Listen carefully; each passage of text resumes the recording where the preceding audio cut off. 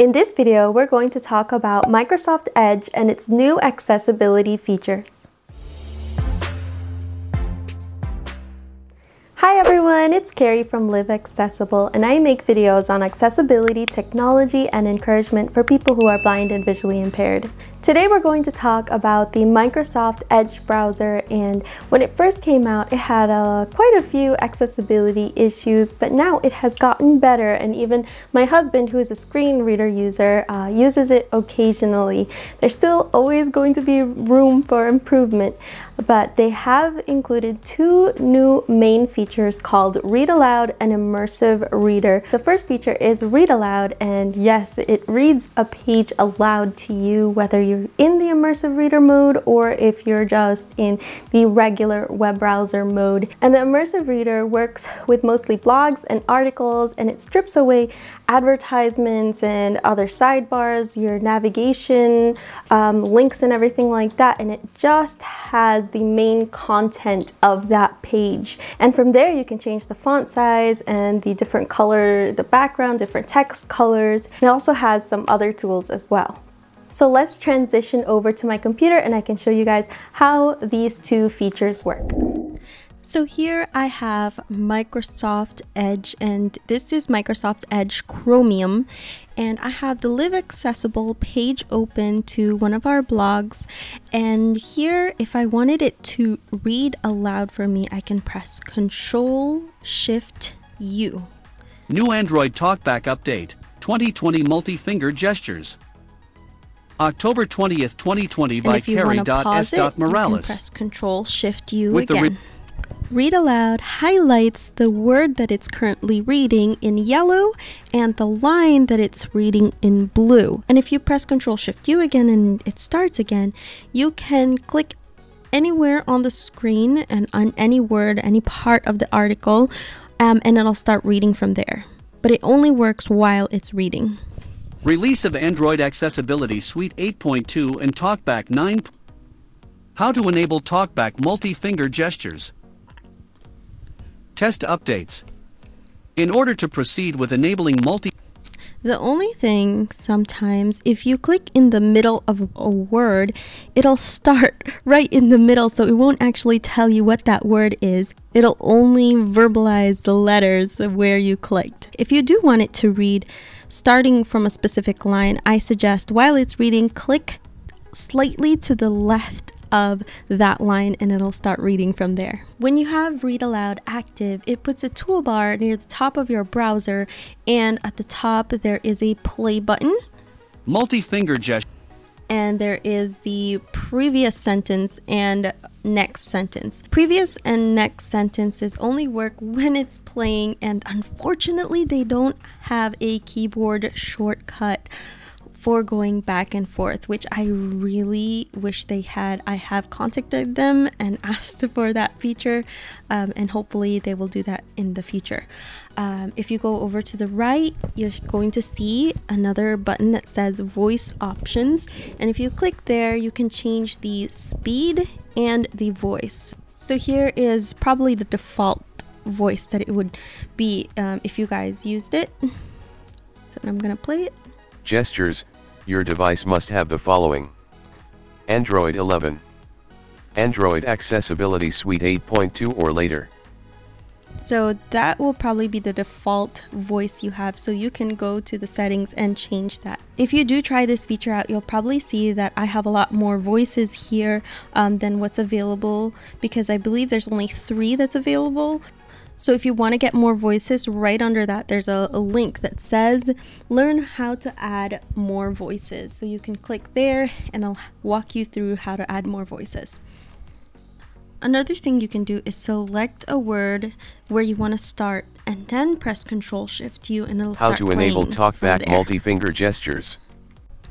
If you want to exit out of Read Aloud, you can go to the toolbar and press the X button, or you can also press just the Escape button on your keyboard.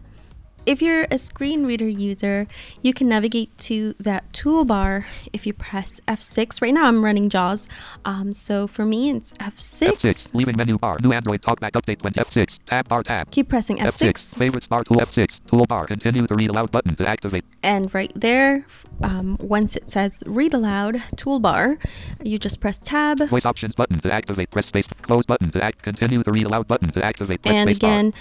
The previous paragraph and the next paragraph is not enabled unless the read aloud is currently reading. So if it is reading, Update read next 2020 multi-finger gestures. Button, pause button, space to activate, you'll be able press space to go next and previous, and you just press tab and shift tab to navigate through the toolbar and press space to activate a button. The other accessibility feature is Immersive Reader, and to enable this you press the F9 button, and unfortunately this only works for blogs and articles and just certain pages where this feature is available. To get out of the Immersive Reader, you just have to press F9 again, and sometimes it takes a couple of seconds for the original page to load. And when you do have Immersive Reader on, it takes away all the advertisements and excessive links and the sidebars and anything that isn't the main content on the page. This is really helpful if you want to focus on what the article or the blog is saying, and it's also great when you are using a screen reader since you don't have to go through all the advertisement and it's easier to find the actual content. The Immersive Reader has its own toolbar at the top for the browser right under the address bar, and here you can also do read aloud, and you can use the Control-Shift-U if you want, and it also has the text preferences. So if you click there, you can make it bigger or smaller, and you can change the text spacing. I do find that if you do turn that on, it's really spaced out, so I prefer just the regular spacing. And then right under that, there's different page themes. So my favorite is white on black, but you can choose any other theme, or you can click down here where it says more themes, and then you have a lot of other themes and colors that you can change this page to. The next button on the toolbar is grammar tools, so this can help you identify nouns and verbs and adjectives and adverbs. I do find that it does its best, but it does make mistakes. So I wouldn't completely trust the grammar tools just yet. And the next one is reading preferences. The first one is line focus. So if you turn that on, it'll give you just a few lines to focus on, and it will make the other parts of the page that you're not looking at shadowed. So you can only clearly see just a couple lines, and you can control this. You can only have one line at a time. Or you can have multiple lines like this. The next option there is picture dictionary.